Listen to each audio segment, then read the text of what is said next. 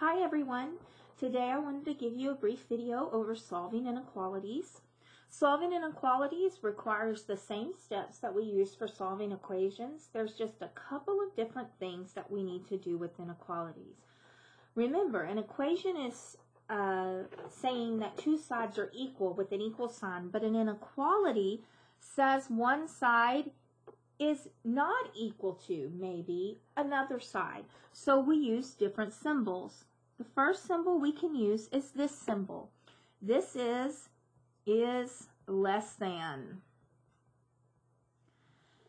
Could also mean is smaller than, is fewer than, or it could state that it is below. Okay, all of those mean is less than. Now, we can have the is less than symbol with a line underneath it. That line underneath it tells us it could be less than or equal to. It could be either of those. Now, when we start getting into less than or equal to, we're looking for something that can be at maximum or at most. So when you see the word maximum, that means no more than that amount can fit in there. Or at most, is not more than, let me put at in front of that, is not more than, or is not greater than. Okay. All right. All of those are things that could be, it could be less than or equal to. Now, we could also have this symbol right there. This one means is greater than. Or we could say is more than. Or is larger than, or above. All of those could represent greater than. And then of course we have the same symbol with the line underneath it, which means is greater than or equal to. And once again, this would be at minimum. Okay, so minimum amount that you must have, or at least. If I say you must have at least a 70 to pass my class, that means your grade has to be greater than or equal to a 70. Is not less than, your grade cannot be less than a 70, or is not smaller than could also be used. The thing I think about when I say smaller than is that sign as you get on the rides at Six Flags, and they say you must be at least 48 inches tall, or 54 inches tall, or 40 inches tall, depending on what ride you're getting on. So you have to be at least that, and if you do not meet that, you cannot ride that ride. That is greater than or equal to. And then of course, we have the symbol that we use in all of the equations. That means equal to, is, or they would be the same. This word is used a lot in writing equations from problem situations. All of these words could be used in a problem situation and can help you write equations. Now, when we are solving inequalities, we are asked sometimes to graph the solution on a number line. So the number line appears like this.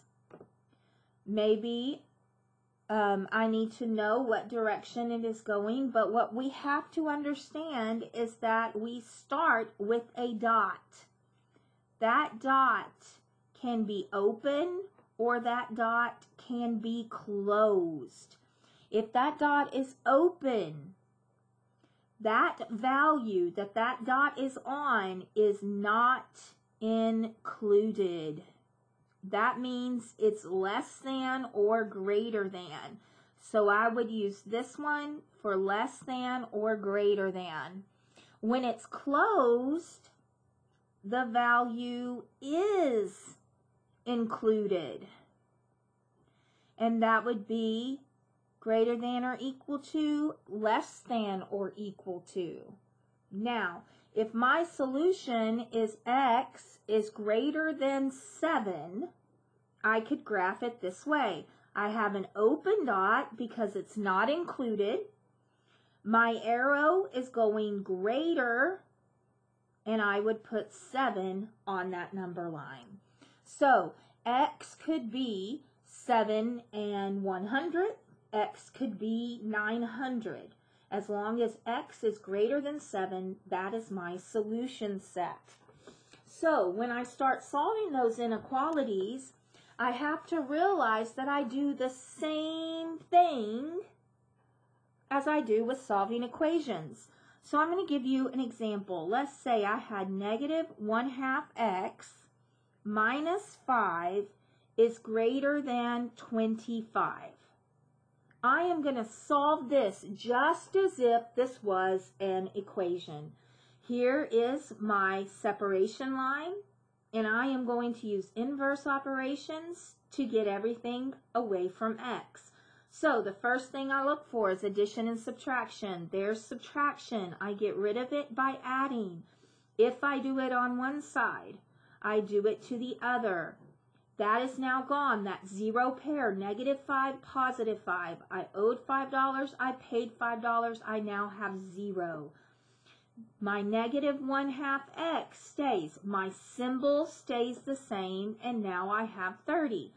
Now I have got to get rid of this 1/2 multiplying by x. So I'm going to divide, but I take the negative with it. And here's where the inequalities differ. If I divide by a negative number, my symbol flips. It was greater than, but because I divided by a negative number, my symbol has now flipped. Now, I'm going to divide by negative 1/2. Keep, change, flip. 30 over 1 times negative 2 over 1. Positive 30 times negative 2 is negative 60. 1 times 1 is 1, which would be over 1, which would be negative 60. So my inequality now states x is less than negative 60. And now I'm going to see if that is true. I take any number less than negative 60. So I'm just going to use negative 70. Now, got to be careful here. Some of you were thinking maybe negative 50, but negative 70 would be less than negative 60. So I'm going to plug that in. Negative 1/2 times negative 70 minus 5 will be greater than 25. Negative and a negative gives me a positive. Half of 70 is 35, so I get positive 35. Minus 5 would give me 30, and 30 is greater than 25. So, looks like my solution is correct. Now, if I wanted to be really careful, I could choose a number that was greater than negative 60 and see if it worked. So, negative 50 is greater than negative 60. So I'm going to plug that in. Negative 50 minus 5 is greater than 25. Now, if this solution is true, I know this shouldn't work. Negative and a negative makes me a positive. Half of 50 is 25 minus 5. And if this solution is true, this should not work. 25 minus 5 is 20. And 20 is not greater than 25. So this solution appears to be true. So here's the deal. You've got to be able to use your steps to solving equations. The only thing you have to remember is If I'm dividing by a negative, my symbol flips. Now, if I were to graph this, I would come over here. My circle is empty. It's not closed in because it's not equal to. My line should be going left, right? Left. And this should say negative 60. So this would be negative 50, this would be negative 40, this would be negative 70, this would be negative 80. We said negative 70 worked, negative 50 did not. I believe